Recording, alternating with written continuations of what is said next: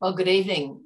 I'm Melinda Tankard Reist, and I'm the Movement Director for Collective Shout for a World Free of Sexploitation. And it's my privilege to welcome you here to this live Q&A with our special guest, who I'm going to introduce in a moment. Thanks so much for caring enough to be here tonight. I know that many of you will be reeling from the content that you've seen. It is confronting, but thanks for caring enough to be willing to be confronted, to face the reality of this growing epidemic of child sexual exploitation, and for wanting to do something about it.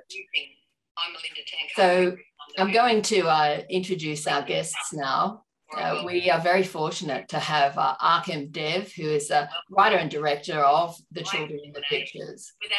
He has over 20 years of experience in broadcast television and digital content. His credits including writing and directing on The 3G of Us for SBS, Storm Surfer for Firelight Productions, and The Final Sacrifice for Discovery and National Geographic. Internationally, he's been involved in a wide range of projects, from following nomadic tribes in India to chasing the biggest waves in the Southern Hemisphere and searching for Bollywood's next star. Now, I'm just seeing if we have Simon with us. We might still be waiting for Simon. So I will go ahead and introduce Scott. Now, Scott Anderson joined the Queensland Police Force, the Police Search Service Child Victim Identification Unit in 2017 as a digital media forensic analyst, specialising in audio, video and still image technology, where his professional and academic knowledge aids in the identification and rescue of child sexual exploitation victims. Prior to coming to Australia, he worked in roles providing his expertise to assist government agencies to both counter terrorism and child exploitation activities. I can see we have Simon with us now. Simon is director and producer of The Children in the Pictures, and he's one of Australia's most experienced documentary filmmakers. He's a former political journalist for The Age and the ABC, and has won multiple awards, and also was the first filmmaker to be nominated for the coveted Prime Minister's History Prize. And I also have my colleague, Lynn Swanson-Kennedy. She's here with us tonight. She's a Collective Shout campaigner, and her specialty is in corporate social responsibility. And she's also been involved in tracking and reporting thousands of predators active on the social media pages of underage girls. So that's our lineup tonight. I'll be moderating the panel, and please feel free to drop your questions to the panel in the chat, and we'll do our best to get to as many as we can in the time that we have together tonight. Now, while your questions are coming in, I'm going to kick things off by asking Dev. Dev, I understand that the idea for this film was yours. Can you tell us how you got that idea and why you believe that The Children in the Pictures had to be made? Thank you, Dev.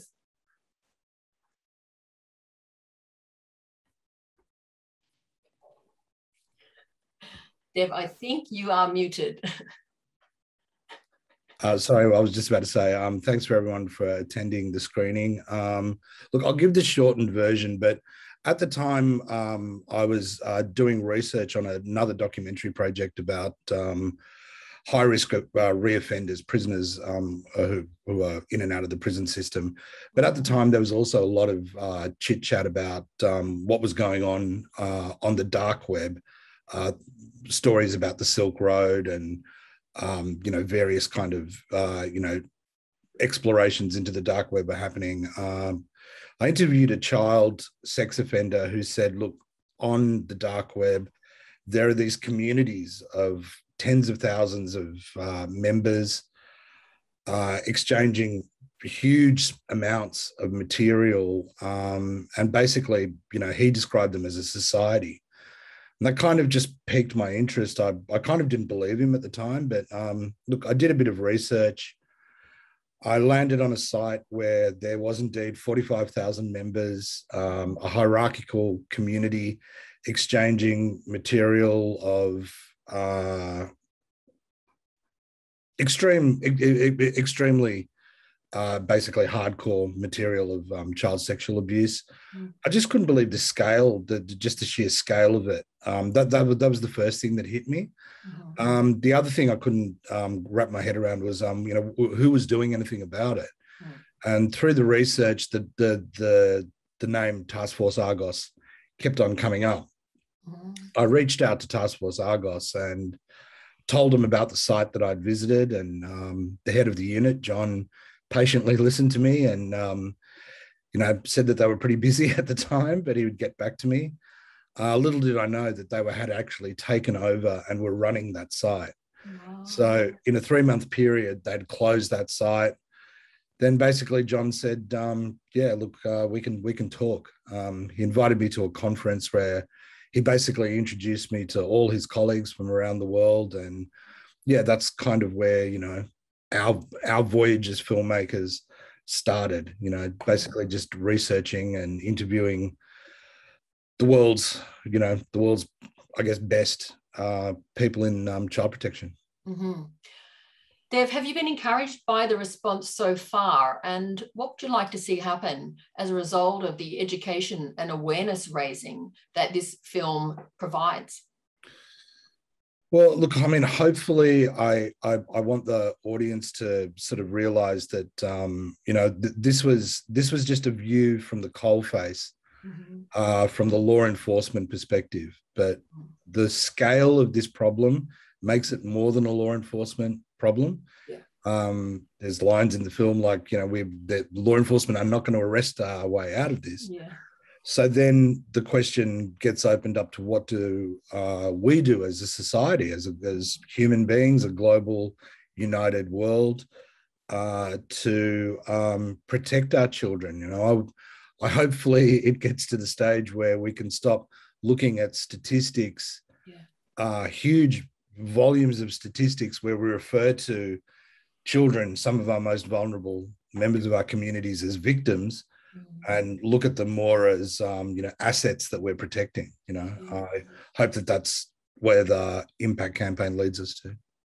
Excellent. Thank you so much. Simon, tell us how you came to be involved, and was there a particular moment during the filming that was especially tough, especially hard for you?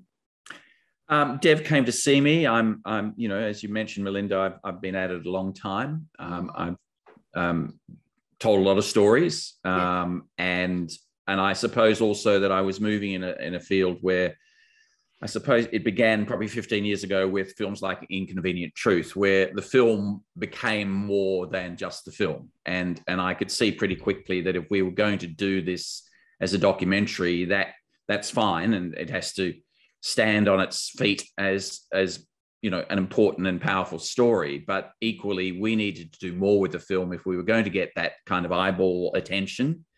It was an opportunity to really address what is, I think, in many ways, and I'm sure Scott will have opinions about this, but this is really a crime that thrives in silence. This is probably the world's fastest growing serious crime. It's deeply underreported. For instance, when Dev told me and I began to realize the scale and sophistication of these networks, and also the way the technology was beginning to expand, so that now it was an issue for every child with a phone in their pocket. It became apparent to me that this was a really, really very big story, but it was absolutely not being discussed as such. I would argue that it's on a Me Too scale. I won't run you through the statistics now, but it's vast. I mean, over 20 million reports of child exploitation material go to authorities every year. And then it coincided with something very important, which we've just seen this week. And that was the negative side of technology. Our reliance on social media now is so extensive, not just in the Western world, but in the developing world. I mean, there are 300 million Indians on Facebook, for instance. And so the the coverage now is global. So we're really dealing with a, extraordinarily widespread problem. I thought there would be half a dozen films out there already on the subject, honest to tell you the truth. I mean, as a producer, that's my job. Is there any point can we say anything more that hasn't been said already? And we are the only film, actually, that explores this, the only film in the world that actually explores this bigger issue. Yes, there have been television programs about pedophiles, but rather the more suburban variety, not these vast networks. And equally, I think also we found, I'm pleased to say, a great deal of willingness on behalf of law enforcement to actually discuss the problem. I've made films with police before. It's always difficult. Yeah. There are, usually people like us are their last priority, of course, for understandable reasons. But in this case, I think, the feeling we were getting from not only John Rouse and his team at Argos, but from the federal police and from international law enforcement agencies also, because we've been speaking with them, was that they really wanted to get this message out. And I was struck by a phrase used by the Australian Federal Police's top officer in this, Lisa Gale, who said, in reporting it, he said, don't turn your television down, turn your television up when this comes across. And I reached out, I knew it was going to be big. And to answer the second part of your question, to an old friend of mine, a very experienced producer, Tony Wright, who we've been working with on the film. Tony made, the Dr. Blake mysteries and IMAX films and has been at it a long time, even longer than me. Tony is a survivor of child sexual abuse in an institutional environment, in his case. And he bravely said, yes, let's take this on. And I think that really got us through the tougher times. It took a long time for everything to happen. I mean, just imagine every time we go onto the Argos floor, they have to shut down. They can't have us filming what they're doing on a day-to-day basis for understandable reasons. And so every time we're there, we're preventing them actually saving children. So it's a quite a balancing act. And there's, many reasons why there's things they can talk about and there's things they can't talk about. What I did find there, in my 30 plus years of making these sorts of stories, I've met some remarkable people, but I don't think I've ever met a more remarkable group of people in one place. And that became our kind of touchstone for being able to tell what otherwise is obviously a very, very confronting story. And it is the goodness, the courage, the determination, the willingness to, put themselves at risk because dealing with this stuff every day is quite toxic. Just remarkably brave people who are doing everything they can do on behalf of who? On behalf of the most vulnerable members and the most valuable members of our society, our children. And not enough other people are, really. That's it. Thank you so much for that very thoughtful and reflective response. And a great segue to you, Scott, because you are at the coalface. You're staring into the abyss every day. You're seeing the worst of humanity every day. When I watch the children in the pictures and just in our own work with our team at Collective Shout, I'm really interested in how do you survive it? How do you process it? How do you not have it in your head, all the time, turning out for work day after day, knowing what you're going to see? How do you deal with that? It's a good question, because anybody who is exposed to this for any period of time, it definitely affects you in some manner, because you are seeing kind of the worst of the worst of humanity. You're seeing some very vulnerable children being abused, and you can just see it in their eyes that this is clearly a small portion of what they're actually going through. Because, as Simon and Dev have said, the volume of material that we see is vast already, right? But if you really look at the numbers, what we see and what's being shared is probably just a small fraction of what's actually been created and what's actually been recorded, which is in and of itself a small fraction of what actual abuse is happening with children all over the world. So, it's very hard not to get sucked into this hole of, sadness and this, this negative abyss. But I think the one saving grace is, especially in Task Force Argos where we work, the mandate that we have is if we find a child in need, we have enough information to identify that children, we can gather as much information as we can and deliver it to the jurisdiction where they can save those children.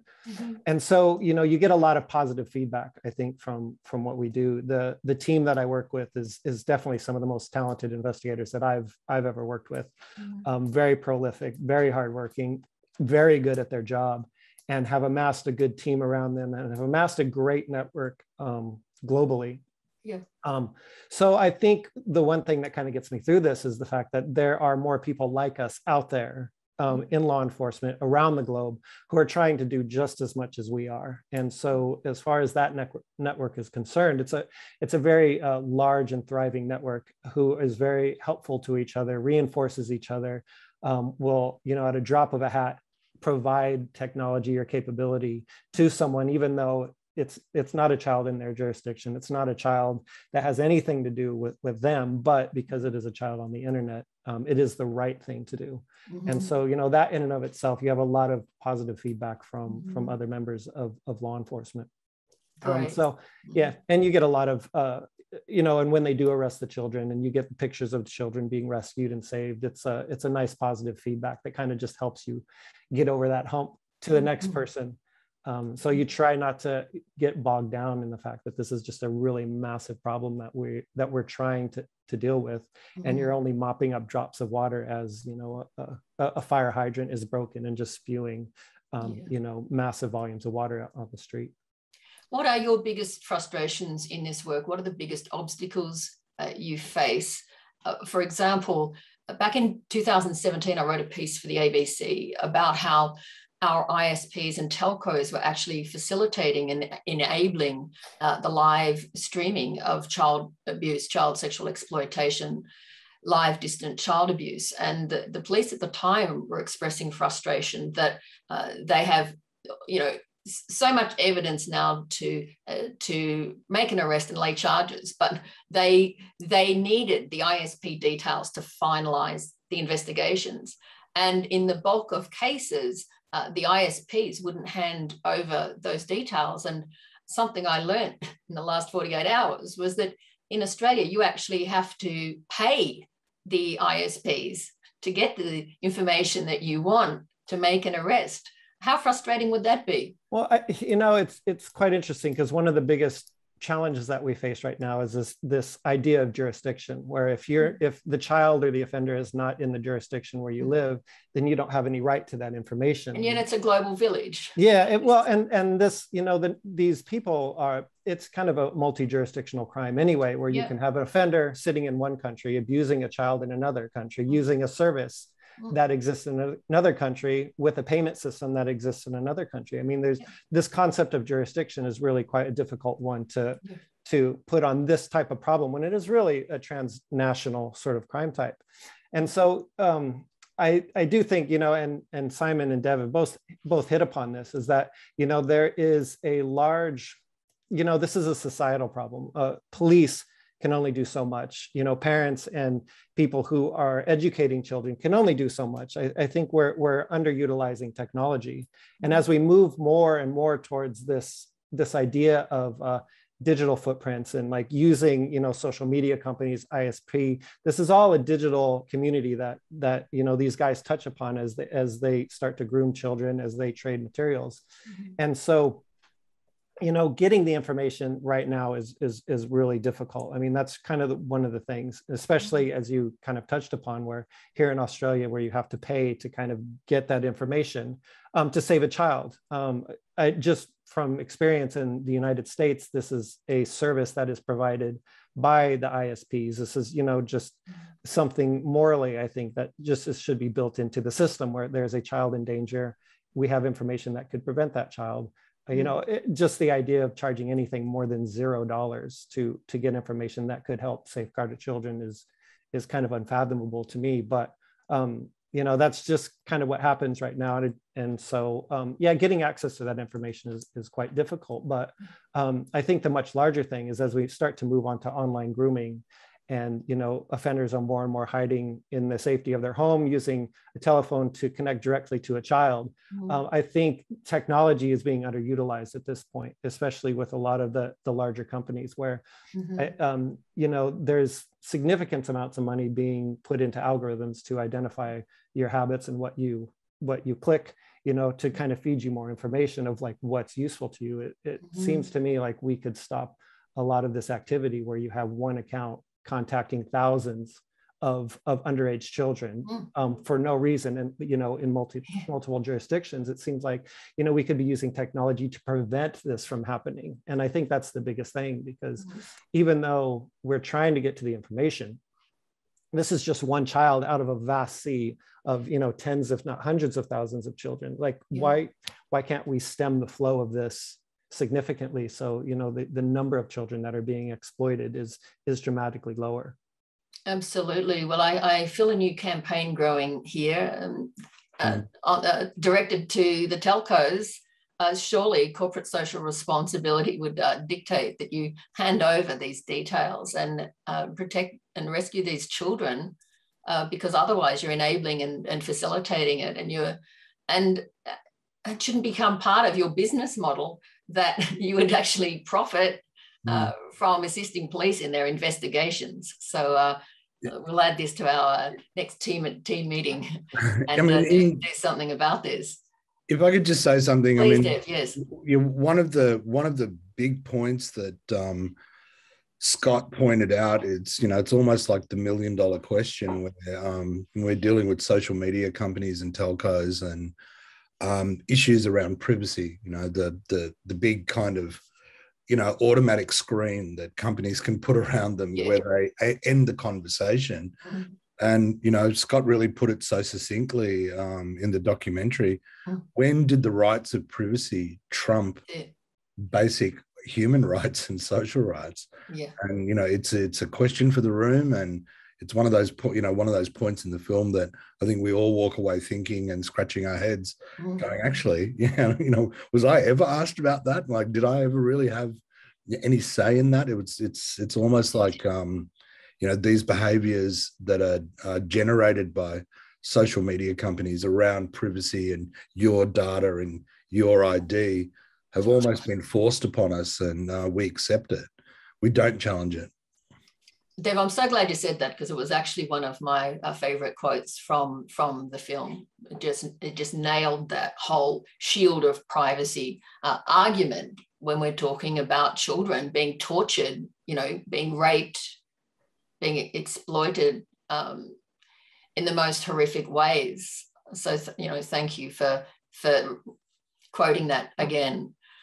I'm going to move to my colleague, Lynn. Just a reminder to the audience, you can ask questions of the panel, and feel free to drop them into the chat. My colleague, Lynn Kennedy. Now, I know we've been critical of social media platforms tonight, but, you know, my team, I met half of them on social media, and came across Lynn on Twitter. And she was really smacking a company big time, a corporate big time. And we thought, gosh, she's really good at this. She needs to be on our team. And that's how we met. And Lynn, do you want to just tell us about the linkages here between this film and our work at Collective Shout, and particularly your very tenacious efforts tracking down predators, specifically on Instagram? Lynn has tracked thousands of predators and reported them, and to the extent of actually capturing them, filming them in action. For example, live masturbating to Australian schoolgirls in recognisable school uniforms during their Instagram lives. And Lynn, what is the Insta to porn pipeline here? How does that work? Well, thanks, Melinda. I think the film highlighted very well that what's happened is mainstream social media platforms have allowed what was once happening in these dark corners of the internet to be transferred out into plain sight, into plain view, onto these mainstream platforms that you and I and all of us use. And so we are seeing, again, I realize that it's a drop in the ocean of what we've just had an insight into, that Task Force Argos and experts, law enforcement agencies, and officers around the world see. And yet we see a filtered version of that happening on Instagram. We see young teen and preteen girls being fetishized, sexualized, harassed, exploited. That example that you just gave, Melinda, I've seen that happen to a 9-year-old on Instagram. And so these are real crimes happening to real children on mainstream social media platforms that we all use. Yeah. And so we've been part of to go on further, we've been part of a 2-year campaign called Wake Up Instagram. It's a joint global campaign with partners in the US, Nkosi, and Defend Dignity in Canada. And we've been calling on Facebook to stop facilitating these harms to underage girls and boys, and to fix these problems that they are facilitating these very serious harms to children. Mm-hmm. We've had a question come in, and Lynn, I think you could answer this, and also I think, Scott, you could as well. With these social media entities who could so easily put a stop to child sexual exploitation material on their platforms, where do we start? What can non-law enforcement do? What can civil society do? You've already made the very valid point that we can't arrest our way out of this. So we need corporates, we need big tech and civil society to work together to stop this. But we have been so frustrated with the social media platforms who are worth billions of dollars. You know, they're just these mega companies that are pretty much running society, and yet nothing really has changed. You know, they claim they're making changes, but the same predators are still there, and they're growing all the time, and they're on the pages of underage girls all the time. Why isn't enough being done? And how would we answer this member of the audience's question? What can non-law enforcement do? Well, if I can start, I think there's a lot already being done by non-techno companies, basically. I mean, you know, the police are there to help protect citizens after a crime has been committed, you know. So at that point, by the time we get to it, it's already too late. I mean, this child could have been abused for a day, for a month, a year, few years, a decade, you know, sometimes even more than that. And I've also seen, you know, these programs that go out and they educate children, they educate parents. Hey, these are the dangers that exist in online, these online social media companies where, you know, you can be a target of somebody. Do not give your information, do not send nudes, and don't friend anybody who's contacted you. But I don't know how many times I've seen videos where the children are very aware of this, are talking to somebody and say, you're not who you say you are. I don't believe you. You're one of those guys. And then 10 minutes later, they are streaming material of themselves, you know, in compromising positions. And so I don't necessarily think that, I think it's helping some people, but it's not helping a lot of them. But there's a huge link missing when we come to the tech companies, because it kind of takes a community to raise a child and to protect a child, you know. And John Rouse always likes to use this really amazing analogy of, like, you know, when you build a park or you build a school for a child, there's multiple layers of protection surrounding that child. You know, you have a fence, you have other children watching out for each other, you have the teachers watching out, there's like security cameras, you know, members of the public who can see what's happening around these children. So if anything is amiss, that can be brought to people's attention. But now with the invention of the internet and social media, you now have offenders being able to lurk in the dark, communicate with children without anybody knowing. And then once that child is in a compromising position, you know, they get their hooks into them and can just ask for more material over and over again. But beyond that, I mean, they're just really good at manipulating children. And there's nothing in between a predator and a child who, you know, for all intents and purposes, doesn't have the emotional capability to deal with these sorts of problems, to deal with to know like what their actions are going to do, not just today, but, you know, once it's out on the internet, will affect them for the rest of their lives. And there's no protection in there. And I think the tech companies have a responsibility to kind of help fill in this chain of community. And I don't know if they're necessarily fulfilling that. Right. You know, and also technology isn't scalable. You know, all the apps come fully sprung and fully loaded. It's like giving the keys to a Ferrari to a 5-year-old.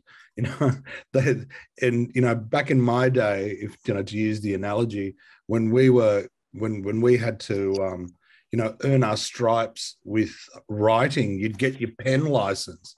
You know, you'd have to practice with a pencil, and then you'd go on and, you know, till you could use an ink pen. Yeah.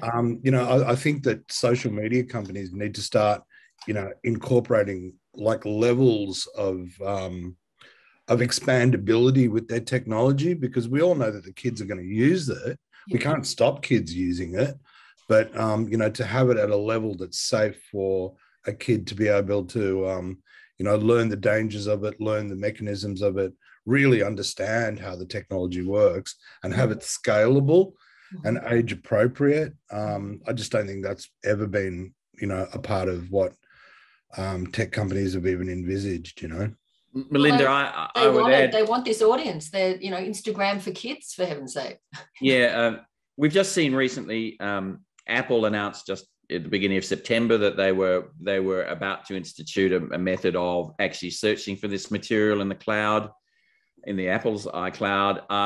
The response was so negative to that from those that put privacy ahead of the rights of children that there was a sort of fiasco for Apple. They backed down. Yeah. You know, they lasted 2 weeks. Yeah. Trying to do something about this. I mean, it'll be interested. You may be interested, Melinda. The audience will be interested. Is that our promotions for the film on both Facebook and Google have been banned, have been taken down. Our accounts have been cancelled, and you know, to try and unravel that. I mean, just to get to speak to a human being rather than, you know, an algorithm is hard enough. But, you know, I'm not complaining. We're using journalists to help us do that. But yeah, we've been shut down, and you know, you'd think it would be hard to justify that, but they will get away with it as long as they can until they're called to question. And I might add, and I'm sure Scott has some opinions about this. I mean, we've seen the fuss about Facebook this week from a whistleblower talking about, you know, important issues, you know, the body dysfunctional psychology that's affected for young women on Instagram. Yes, important issues. And we've also peeled back the evidence to see that internally Facebook knows this going on, but won't do anything unless, unless there's a financial priority for it. But this is a much bigger issue. This is the one they all know is coming one day. And this is the one that will really hurt them, because, you know, there is just no justification for having so much vast material, this you know, ghastly toxic material on their servers, on their platforms, and facilitating it. They won't get away with this one, but we've got to break through that silence factor. And I mean, you've done great work, Melinda, you know, in bringing attention to, you know, sexualization and advertising and companies that, you know, use just ghastly ways of trying to reach, you know, make a buck.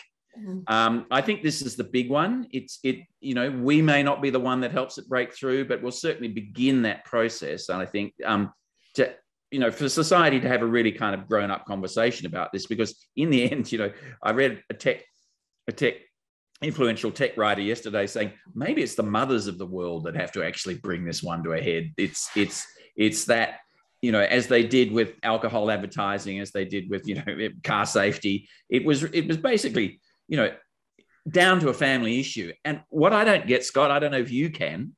I mean, if you were the phone company, the ISP, or the phone manufacturer, or the social media platform that said, you know what, we're going to be child safe. We're going to put child safety as a priority. That's what makes us different to the others. You think that would be a pretty good business model, right. Given that none of them do anything about it, just to stand out from the crowd. But we can't even get them to that kind of, you know, even talking on their sort of, you know, let's make a buck out of it. Even on that level, they haven't been prepared to go there yet. And I think it's because they haven't been forced to. Yeah, we agree with you, of course, 100%. And you're just getting us all fired up all over again and on this.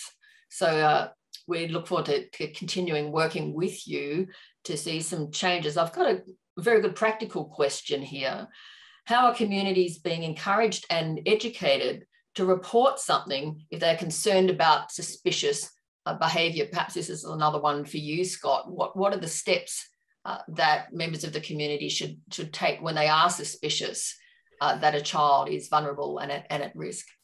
Yeah, that's actually a really good question, Melinda, because I see a lot of time, even when I send out, intelligence to law enforcement and say, hey, this child has been connected. I think even approaching the child is one of those things where they are automatically berated. They are automatically shamed and stuff like that. And so I think that prevents children from actually telling anybody.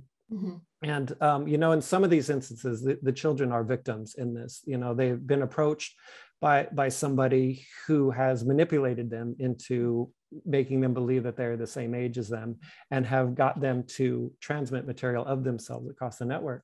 And I think as parents, as a society, I think we need to understand that in some instances, in a lot of these instances, this is not a single event that falls to the responsibility of the child to do something that maybe they failed to do, which was, not engage with these people. But so many times when we go investigate and interview these children and explain to them, hey, you are just one small cog in this person's list who has thousands of victims like you.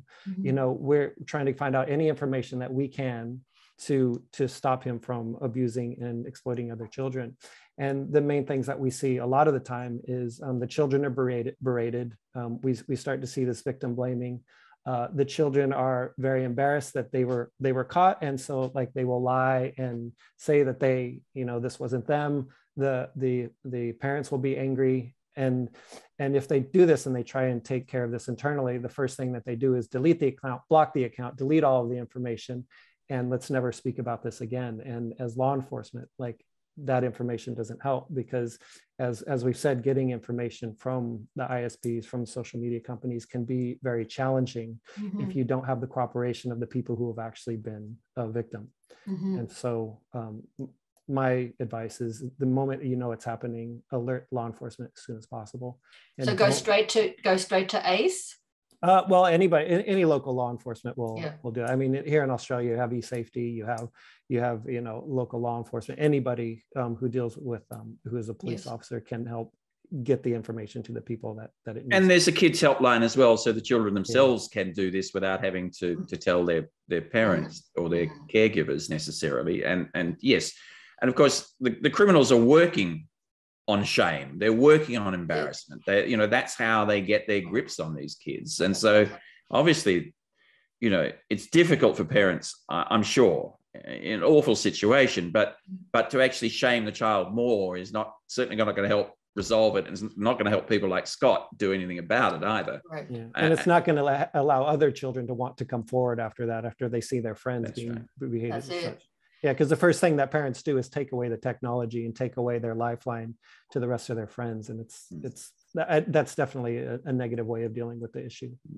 Melinda, I must say, just the people at Argos, one of the cases that was playing out through the courts while we were there, an Argos discovery was one, a senior university lecturer just down the road from Argos, entirely coincidentally at QUT. This was one man who was masquerading as a pop star online. Oh, yeah. I think, Scott, you might remember the numbers better than me, but over 300 victims were identified. Was that the Justin Bieber? Yes, the Justin Bieber case, yeah. And, over 300 victims, one man. Yeah. One man had, The thing that I found frightening about that case is that it actually came from one individual Facebook referral that went to an NGO that's like a clearinghouse that can sort and sift and triage material, and the actual tip-off was quite innocuous. It was just like, this doesn't feel right, and it was just one report. And yet it had been going on in plain sight for a long time. I mean, look, all of that aside, this is just one report. Facebook in 2020 had 20 million reports internally reported. So, and this guy had, it was actually more than 300 victims. It was, around the 600 victim mark. 300 identified, phenomenal numbers. So just staggering on the scale. But I mean, if I had my kind of like last word on it, and it's that, the $1 million question: what do we do? Yep. And what do we hope this film achieves? I hope this film makes us realize, okay, you've had to really swallow a really hard, big horse pill of bad information. But that's as bad as it's ever going to have to get for you to absorb what's happening to our kids. Yeah. The bad news is that it's going to get worse unless we do something about it. That's it. Now, if we start behaving or adjusting ourselves internally into the people that I just interviewed in that documentary and put our kids first, I mean, I think we've actually shown in the documentary that good exists in the world, and the people that we've filmed are doing that. We all need to take that on as an ethos if we're ever going to make a dent in this, or if we're ever going to make a change. Yes. So that's what I hope the documentary achieves. I think we can, Melinda. I think we can make Scott and his colleagues, we can make their job a little easier. Their job will never end because there's just, too much for them to do. As Adele Desire says in the film, she explains the lengths she's gone through just to catch one bad actor, and she's got a case collection of maybe 600 on her desk just to deal with. Right. So their work is never going to end. But I see, it's a technology crime. There are technology solutions to this crime. What we have to do is find a way of shaming half a dozen companies in the world. That's the challenge.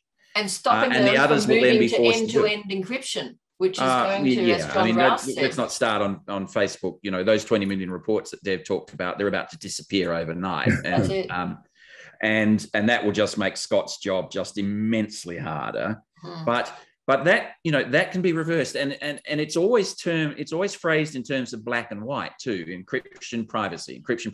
No, it's not that. There's a whole area in the middle where children can be protected. And why do we need to protect the privacy of online predators?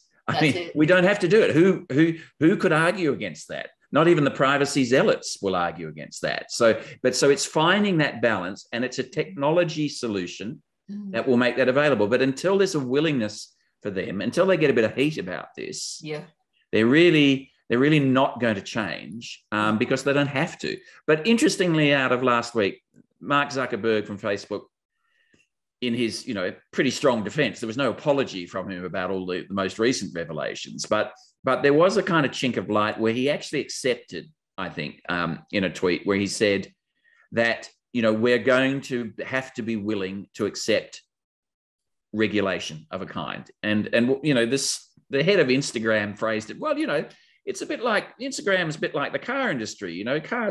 Cars are dangerous in the wrong hands, but they're a great benefit for society. And I thought, what a stupid analogy. You have to be licensed to drive a car, and the automotive industry is one of the most regulated in the world. So what he was actually saying, okay, let's regulate. Yeah. And I think that is really our only that has to happen. So we need legislators, we need lobby groups, we need the public's concern. And, it's a combination of those. Law enforcement, I don't think, can shout any louder than the warning than they've been giving us. So we all have a role to play in finding solutions to this, because in the end, we can make endless films about, another terrible criminal, or another massive network, or, there's endless stories, unfortunately. But I'd rather be, making films about solutions. Sure. Well, we agree with you 100%. Lynn, do you want to say something in summary about the failures of self-regulation? Because these global entities, these mega corporates, have had it their way for too long. And we've been fighting against self-regulation for a long time, because it has worked in the vested interest of these corporations, but not in the interests of the welfare of the community, and especially vulnerable children. So Lynn, do you want to say something about our work in that space before I wrap up? Specifically regarding... Well, just challenging the whole self-regulatory model, which hasn't worked. It hasn't worked in terms of, you know, advertising. It certainly hasn't worked in terms of the global porn industry. So that's one of our briefs as well. Lynn, if you want to say something about that or any other reflections. Well, isn't it a real eye-opener to think that Zuckerberg needs regulation to get the predatory men away from the little girls?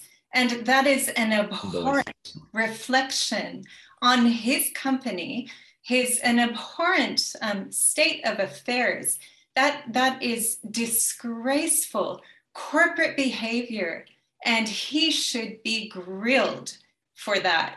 And I mean, if that's what it takes, good, bring it. But what stopped him for a decade from stopping the connection of predatory men to underage young teen and preteen girls? For a decade, his company has dished up little girls as men's sexual entertainment, and he has profited.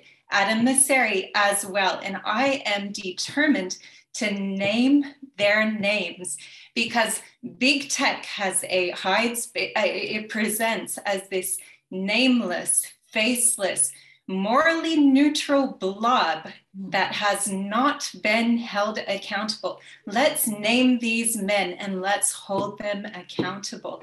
Self-regulation has not worked. Bring the regulation, but shame on them that is what it took. If I could just say one thing, but not to add to your point or whatever, but I really need to make this point really clear. It's not just little girls. There are so many boys that are abused in this space. Yeah. I think Scott can answer on that as well. It's children. It's children. It's children in all. You know, we got to put a bracket around it. I think that could be, you know, maybe a part of the problem if we're just saying that we're sexualizing girls or grooming little girls. But there is, you know, an incredible predatory behavior that goes to the grooming of young boys. And yeah, I mean, it's all kids. It's all kids.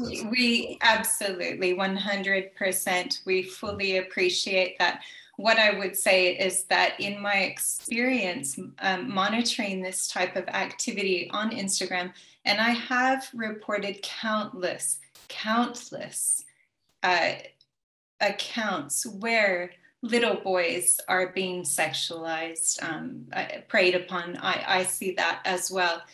But in my experience, and that this is within the scope of our campaign against Instagram, what I have seen is that it is done so routinely to young girls, almost to the point where people don't blink. I see 12-year-olds modeling in G-strings, and people don't bat an eyelid. You know, it's framed as modeling or gymnastics or dancing, when really what we see is Instagram pitching these girls as though they're influencers and they're going to be stars and they're modeling. So it's presented as this innocuous activity when really we know exactly what it is. It's sexual entertainment for men. Yeah. Well, I'm going to have to wrap up now. If you would all like to be more involved, please keep following the Children in the Pictures website and social media. We'd love you to join Collective Shout if you haven't already. CollectiveShout.org is our website. We're on all the social media platforms. We're engaging in everything from sexualization of girls through to objectification of women, to trafficking, the global sex industry, pornography and violence against women, and all the intersections between those things. CollectiveShout.org, I believe a colleague will be, Renee, will be dropping some links into the chat for you. And if you have friends that couldn't make it tonight, we're going to have an encore.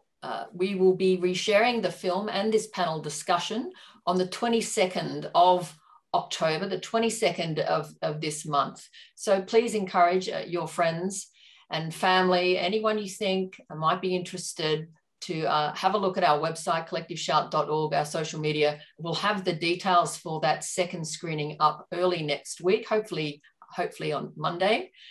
And we'd love to keep this conversation going. It'll take the village. Everyone needs to be involved. So please spread the word about this film. And can I thank the panelists?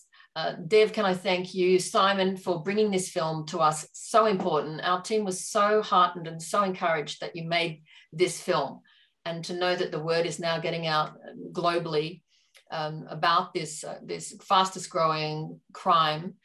Scott, thank you so much to you and your colleagues. We all owe you a debt of gratitude for staring into this abyss and trying to save as many children as you can every day. We really are grateful, so grateful to you. We understand the cost of that work that it must take on you.